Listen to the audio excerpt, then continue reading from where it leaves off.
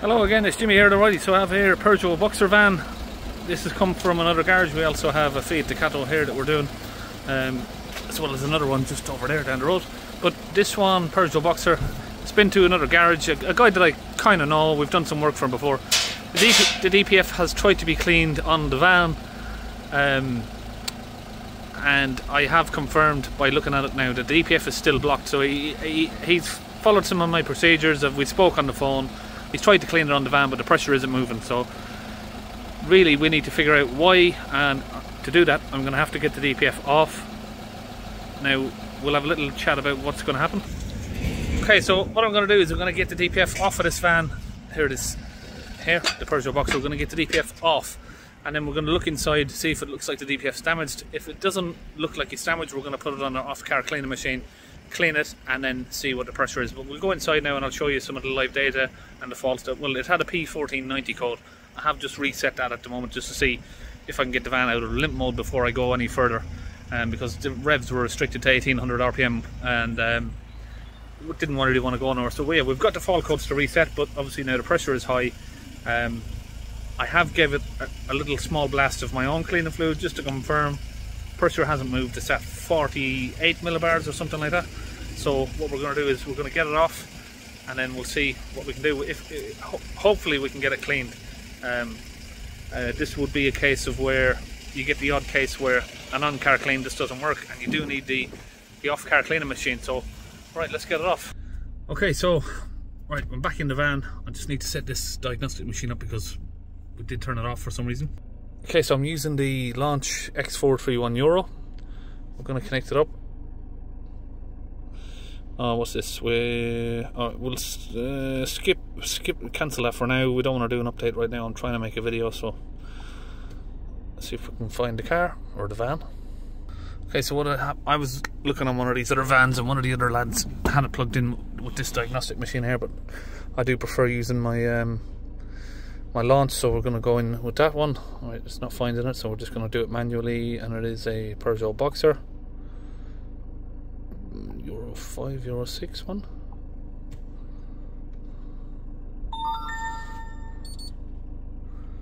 Oh, something happened there. I'll wait for that. Car isn't supported. Yes, it is. Okay, we can see the average distance between the last regens were 13 kilometers.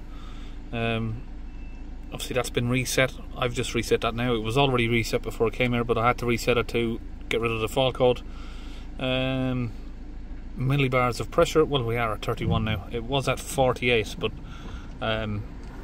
after it's had a couple of force regens from the other garage, it's had a clean. We've just put a quick blast of cleaner through it as well. It hasn't made no difference, so it looks like it's going to have to come off so we can get it hopefully get it down to where we want it. We want this pressure to be at sort of 2 to 6 millibars of pressure. Okay, so underneath here we also have a vaporizer on this. Now the vaporizer also may not be working, but we do know that the DPF itself isn't able to be cleaned, so we're going to need to maybe replace the vaporizer as well, but we are going to need to remove the DPF, which is over here. It's got a slightly different setup on it, this one, because it is a 2016, so it's an old U16. It could have been an ex-police van or something, but yeah, it should be Euro 6, this one, but it's not. It looks like it's Euro 5. Okay, so that's the DPF off. Now this comes off with a few bolts here. Front end, obviously you got your pressure pipes here. This is before the DPF and after. So you can follow these back along here. One pipe goes before the DPF. Your DPF starts just after this little lump here. If you can see that. That's where the DPF starts. Back to here, that pipe reads after the DPF. And then obviously it exits out the exhaust there. Okay, so we've got a camera now inside the DPF. This is a Kai Weed's camera. I'll see if I can find a link for that. I'll put it in the video. But yeah, I'll bring it in the van here because out in the daylight you can't see the screen. So we're looking at the DPF. It doesn't look like it's melted, and it doesn't look like it's cracked. So looks like we're good to go ahead with back flushing it. So now if we flip the DPF around. So I'm coming in the back end of the exhaust, and we've got the camera in there. You can see the back end of it looks fine as well. There's no cracks or soot present.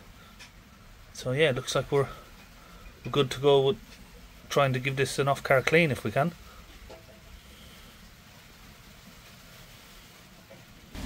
So here's the vaporizer from the vehicle. You can see that is also blocked, so that would have been the main cause of why the DPF is blocked up. But obviously our main issue here is at the minute is that the cleaning process of the DPF is not successful. So we've got two issues. This is going to keep the DPF clean once you've got the DPF in a working order, and obviously first get the DPF in a working order if we can, and then get a new one of these and get it fitted. Okay, so I'm going to use this machine. It's a DCS-16 from Carbon Clean. There it is. Needs a bit of a clean up, this machine, but yeah, obviously it's used for DPF cleaning, so we do get a little bit of soot splashing around.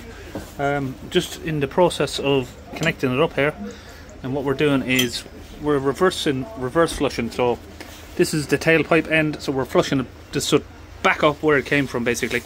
So any sort of stubborn soot that's sort of stuck around the front end of the DPF will be pushed back in that direction. And we have confirmed that the DPF isn't melted and it's not cracked, so this should be a pretty straightforward process. Put it on our machine here. You can let it soak in some DPF cleaner for half an hour beforehand. It's not always needed. I think we'll just try flushing it straight out and see how that works. Okay, so here we have some water. Obviously that's connected now to this. What I'm going to do is pressurize the water. That goes into the DPF. Now what we need to do is just let the pressure build up into the green area there. And obviously you've got on the side here, you've got a regulator. You can choose where you want the pressure to be. Okay, we gave it a blast. We've got a little bit of a splashback from it. Usually I'll put a rag over there, but in this case you just have to make do for a minute. A little bit of splash on me. We'll give it a second go in a minute. Okay, so we're ready to give it the second blast now. I'm going to hit the button over here. I might get a bit of splashback. Is it on? Johnny switched it off. Let's turn it on first. Make sure everything's switched on. Got our water. Look at the ash coming out of that. The red ash. And then we're going to blast it.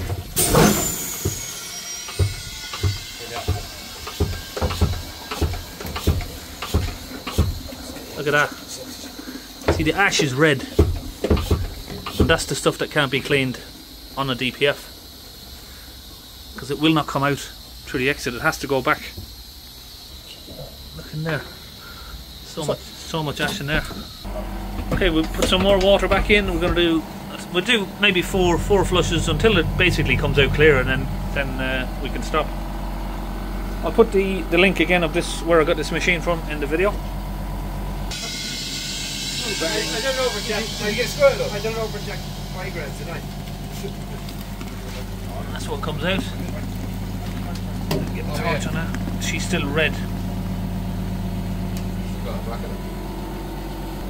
Okay, so we're just on a fourth one. Okay, we've got water. We'll hit another blast.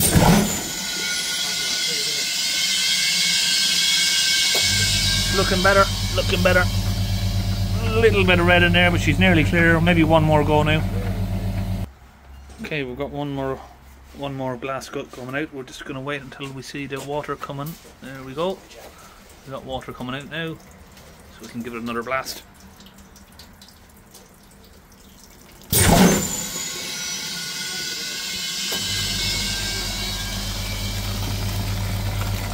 Almost clear there.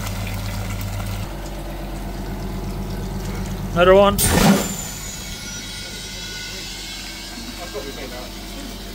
Okay, so we've got loads of these vaporizers in the van. Obviously these are from Ford Transits, but they're exactly the same part. We might need to swap the hose, maybe a different fitting on there, but we'll get a new one of these fitted. So that's everything now fitted back up. The vaporizer is just up there above the subframe. Obviously the DPF is there. 3 bolts at the front. You've got a clamp here in the middle. That just joins it back together. So now it's all fitted back on the van. This is a rare setup really, because I was expecting this to have the Euro 6 engine with the AdBlue injector there, so slightly different. That's why I at first didn't even think about it having a vaporizer, because only the Euro 5 have the vaporizer. But yeah, it's all fitted back on now. Okay, now we have the moment of truth. We're going to switch on the tab, Euro tab, and we're going to see what the live pressure is now of the DPF. Let's check it together. I haven't seen it yet. We are back in. Right, I don't know if it's going to work now because the ignition's been off for a while. Sometimes, usually, what will happen is you need to go back out, restart it all, and then.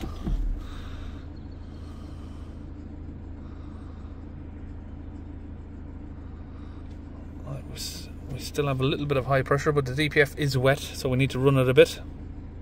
Right, let's just roll it back off the ramp here. And usually, obviously, because the DPF is now wet, we need to just maybe do a couple 100 yards in it and dry out the DPF, and the pressure should come down. I mean, it's not damaged, so it should come down. You can see now we've got a bit of smoke coming out. That's not actually in combustion smoke. All that is it's just steam. Steam from a wet DPF, and obviously now it's getting hot, so it'll all clear out. Now we'll just wait until most of the steam is gone and we'll know it's dry. Almost there, she's coming down. Let's see what the pressure is. 5 millibars. This one right here. So we've got 4 millibars, it's still coming down. We'll hold the vehicle up to 3000 RPM.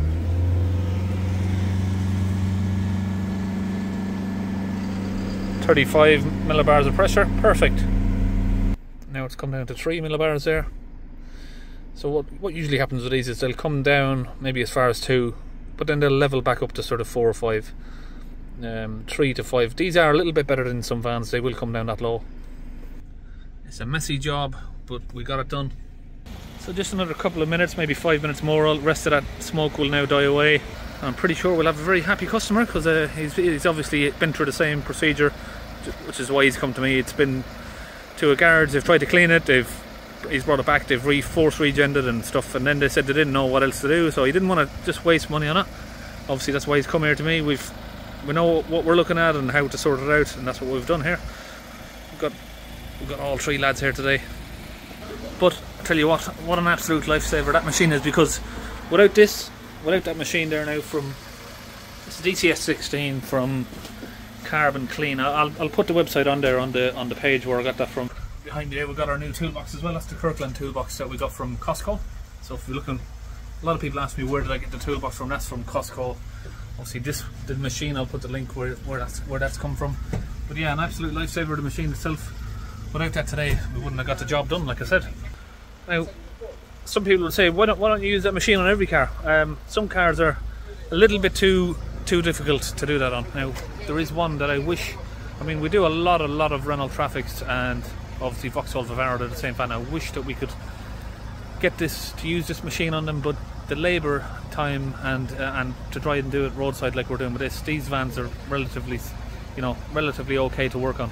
Vauxhall Vivaro, Renault Trafic, it is just way too much labour involved in removing the DPF to get them out on a machine like that. If you were going to take it out on one of them, I'd probably suggest you might as well just replace it.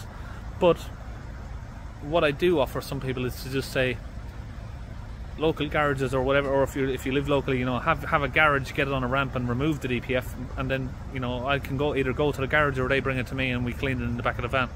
So the one thing with this machine is it's okay when I'm doing a vehicle like I've got here physically, where I'm doing it and I can show on the live data that the DPF is now actually clean.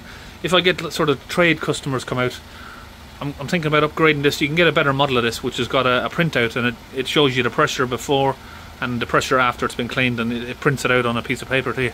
So sometimes you get a trade customer and they bring you a DPF. Can you clean that? We clean it, then they put it back to the car and they haven't diagnosed the problem, and then they come back and say, oh, are you sure you cleaned it properly? If you've got a printout you can show them, but obviously that's the only thing. So hopefully I'll maybe look at upgrading that tool to another one, or just get another one for the other van. So that's kind of about it now for this one. Got that obviously that machine's in the master. This is today obviously the Peugeot Boxer that we've done. It's all done, and I'll see you on the next video.